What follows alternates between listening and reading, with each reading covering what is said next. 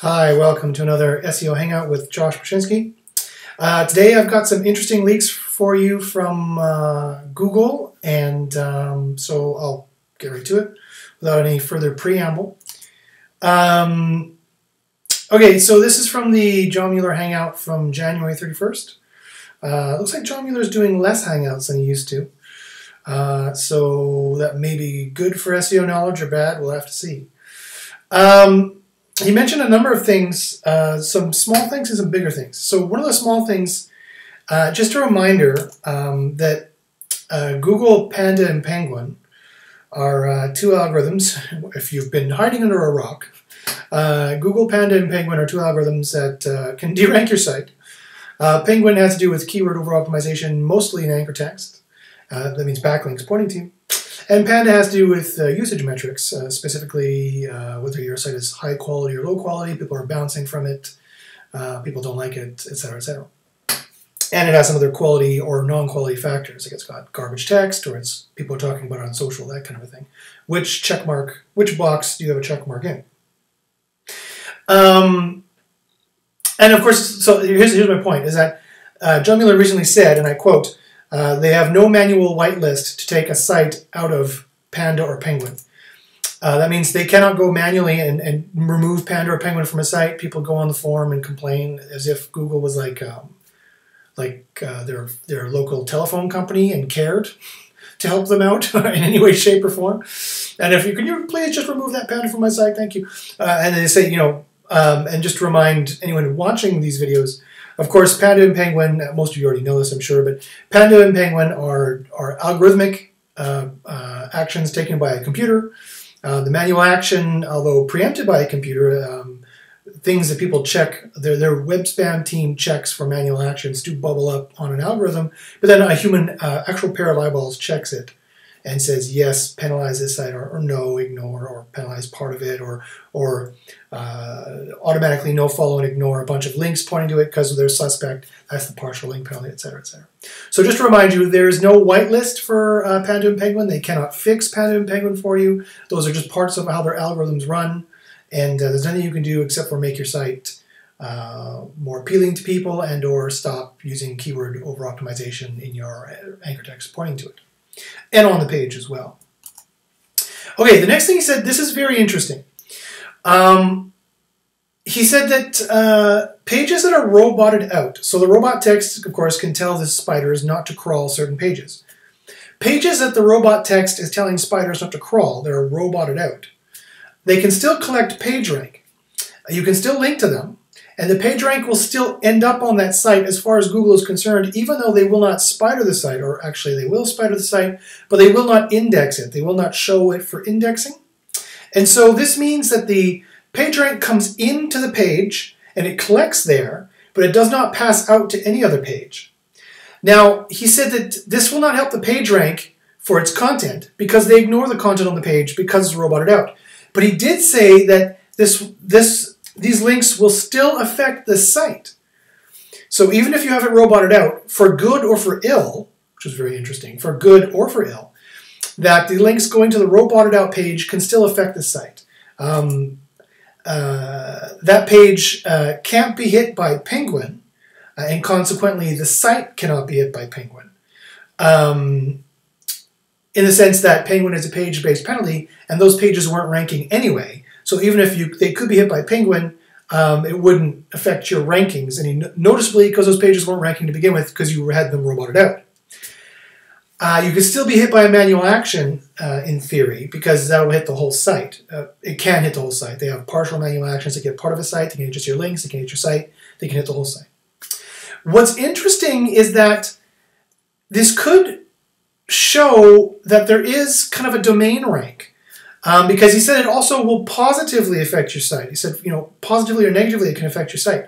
So this means that even if that page is roboted out, there is kind of a domain rank, and people have been talking about a domain rank. Is there such a thing in the SEO space for a long time? This seems to indicate, by what he said, and this is the interesting part, is that there seems to be a kind of domain rank where, you know, links come in, but that page is roboted out. So Google can't rank that page, but the page rank is going to, you know, redapples.com/whatever. And so redapples.com is getting a little bit of PageRank And all the other pages, just by virtue of being on the same site, same domain, might get a bit of a boost from that.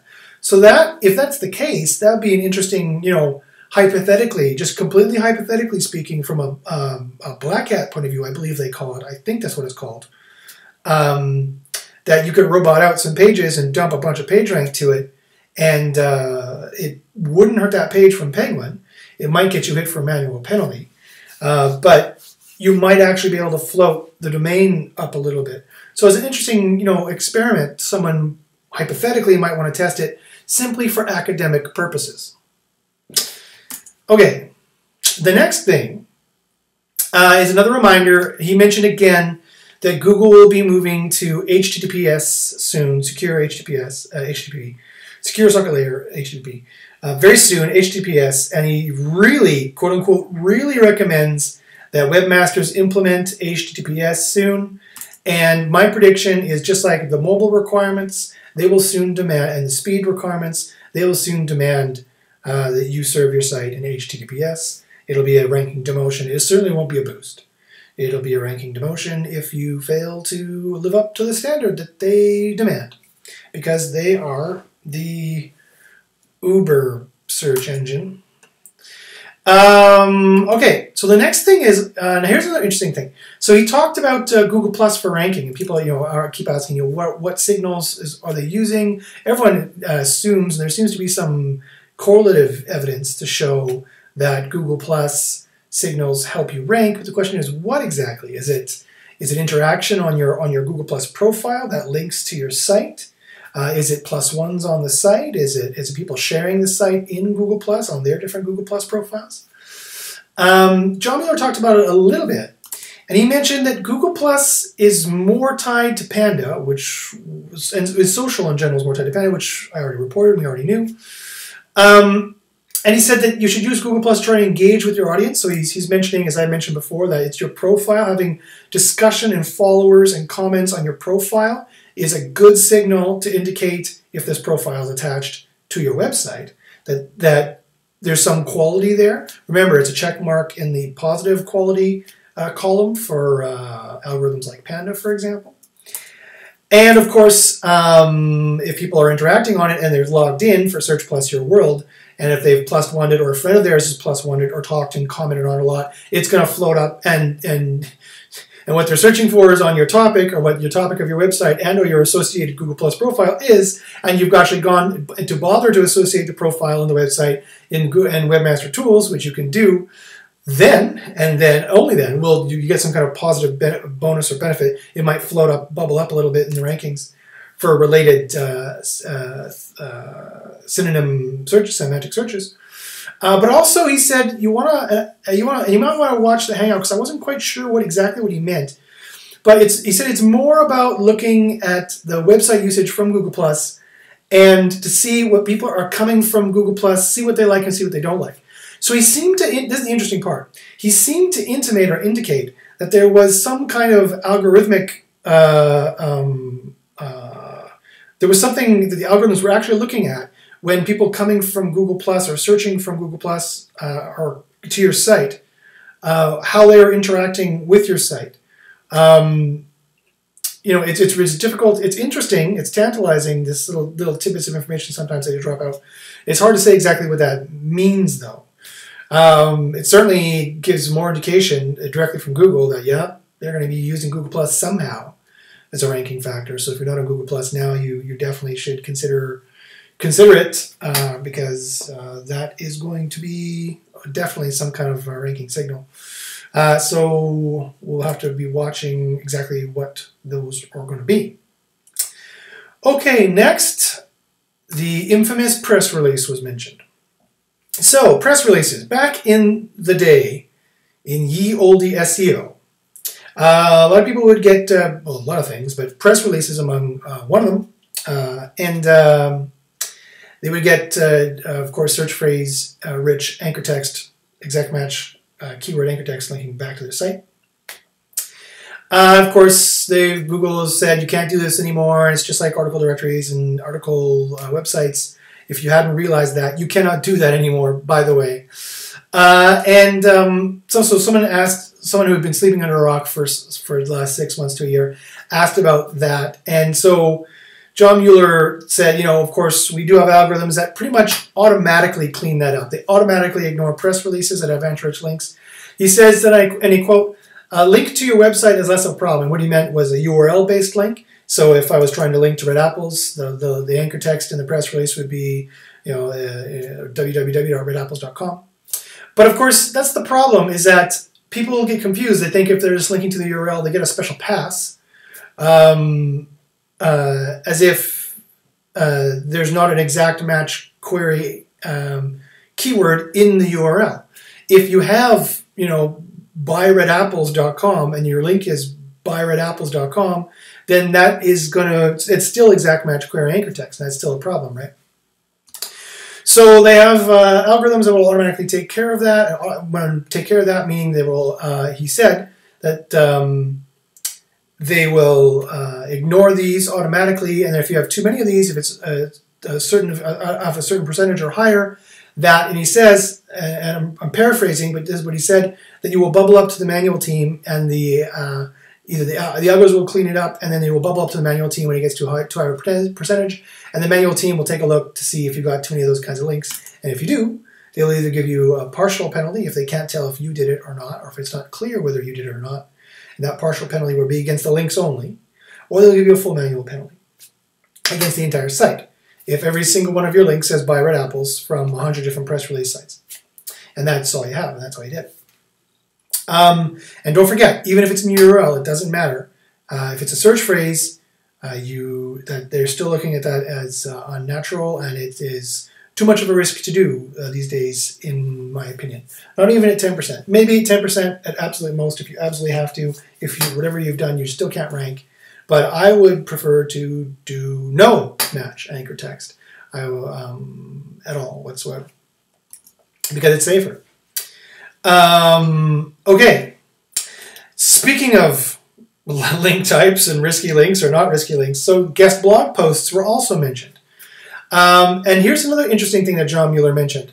He recommended that if you're doing guest blog posts, of course, Matt Cutts recently put out his video, you know, or his blog post, that guest blog posts are done, stick a fork in it, quote unquote. Because obviously, people have been buying guest blog posts for years now.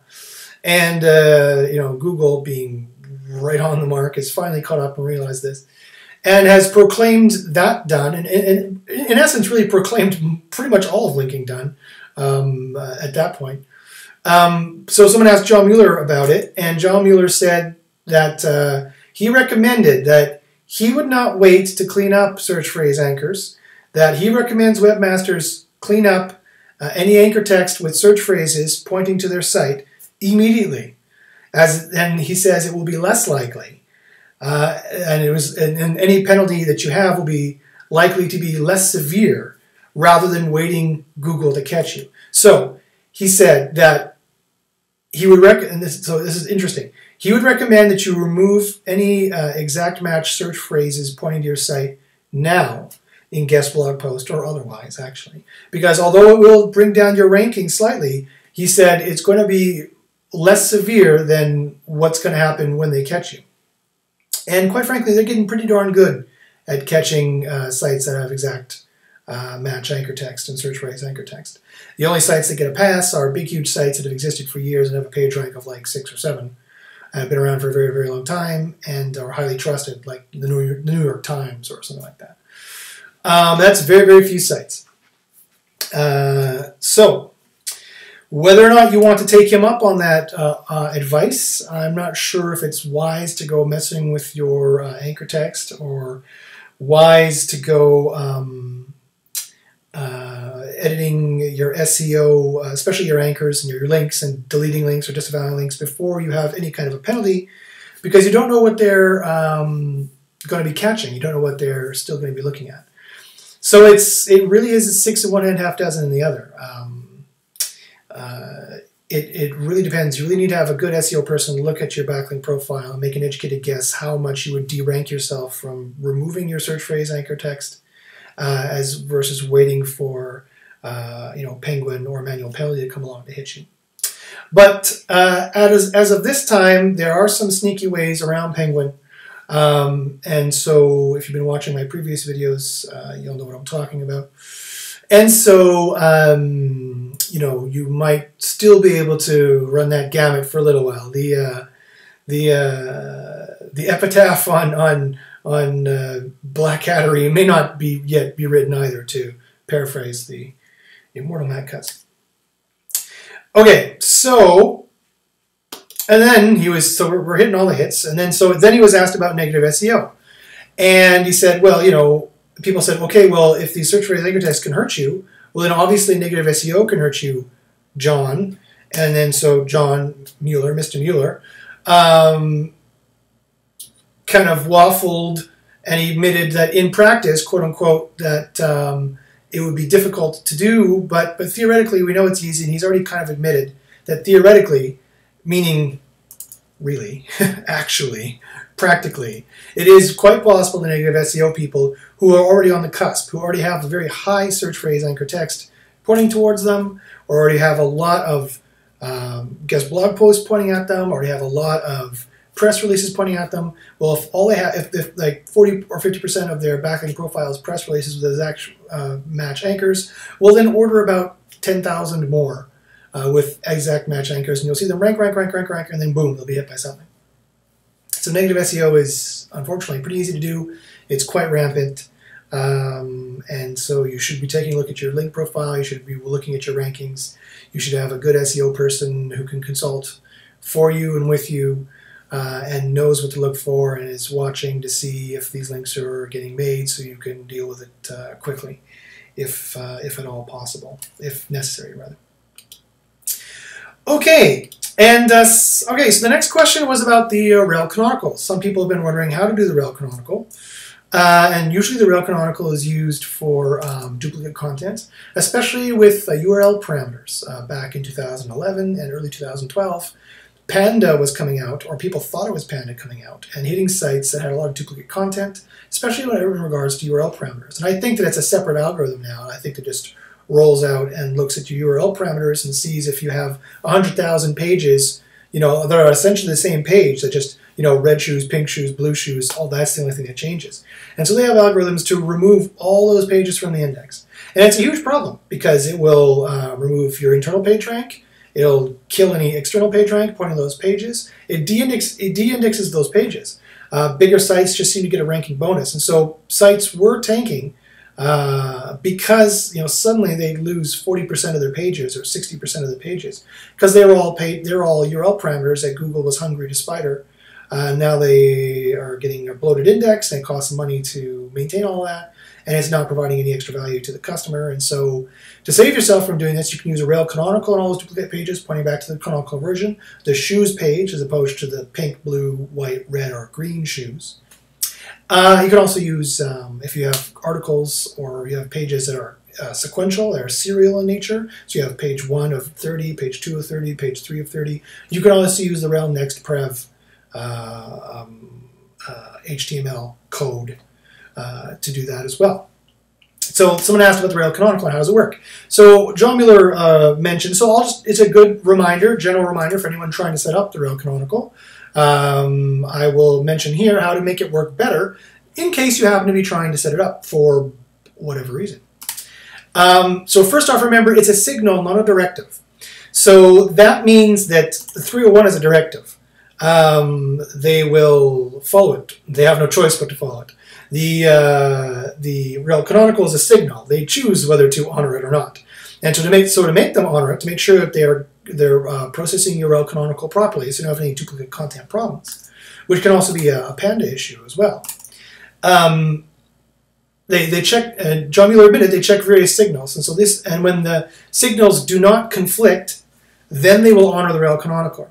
I repeat, if the signals conflict that they check, they will probably not honor the rel canonical. But if the signals they check do not conflict, then they will probably honor the rel canonical, and here are the signals that they check.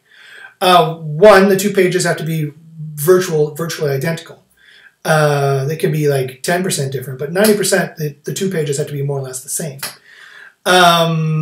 if you've done a reciprocal redirect, so you've got any weird redirections, you have like a 301 to a rel canonical to a 301 to, they won't honor that because I think you're just making a mistake. There's some kind of server error or something like that. He said, and I quote, which one looks nicer? Which homepage URL is shorter? They will actually check to see. So if there's some long string that would be hard to remember, some kind of URL parameter, blah, blah, blah, blah, blah, blah, blah, blah, and slash new page, then they'll think that's probably a better version. So not only are they looking for the canonical version, they're looking for the better version in their opinion, and that's the one they want to serve. So that's the one they're going to honor as the canonical version, regardless of what you say, what is canonical or not. So these are some of the signals that you have to watch, right? So quality is a factor. Which page has the most external links? Which page has the most internal links? If all the internal links are pointing to this page, and then but it wants to rel canonical to this page, well, this page here has to have all the internal links pointing to it, or sorry, it's backwards in my screen, pointing to it, or rather, at least some of the pages, internal links pointing to it, and some external links pointing to it probably wouldn't hurt either, because that's telling them that, okay, we've moved our home page, we've moved our blog page, our product page is a new page, you know, it's products 2014, this is the new canonical version where everyone should go, you know, that kind of an issue. Because the 301 and the canonical are supposed to be kind of interchangeable in a sense. But again, the 301 is a directive, whereas the canonical is a signal.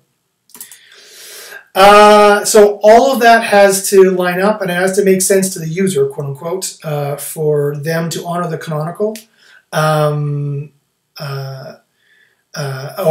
the sitemap can't be dirty. They can't point to a home page and then another home page. Can only point to the one home page, and that's the one they're going to honor. So those are all the kind of signals that they're going to check. If there's any duplicate content out there on the web for this page, they might think that that's the canonical version of that content. So if some scraper scraped you and they've got a page rank of 7, and if you do a search for a random sentence, or half a sentence with a period and another half a sentence, that's a better way to do it actually, in quotation, search for that on Google. And if you find that someone else's page is ranking for your content, that means that they think that's the canonical version because it's the better version, it's the more page rank version, it's the nicer looking, the shorter URL, whatever. So that's fascinating. They said all that stuff, shorter URL and things like that. It's a nicer looking page, newer design is what he probably means by that, better usage metrics, not hit by Panda. All those things matter. And so if you're trying to get a canonical to work, those are things that you have to keep in mind. I know a lot of my customers recently asked about that. So that's what you have to keep in mind. Okay, and last but not least, our favorite fair weather friend, Penguin. Penguin is a linking algorithm, as I mentioned, and somebody asked him about Penguin, and he mentioned this. He leaked a little bit more information this time. It was interesting. He said that there's a Penguin Plus and a Penguin Lite. So there's like a Penguin double the calories, and a Penguin Extreme, and a Penguin Lite. And he said that the Penguin Lite will just kind of, slowly trickle your rankings down like this, but the Penguin Extreme will be like boom, like a waterfall in your analytics or in your traffic or in your what have you. And he said the Plus will pull the entire site down because although there's a page-based penalty, that negative page rank juice is going to flow to all your internal links, assuming that page they hit is linked to all the rest.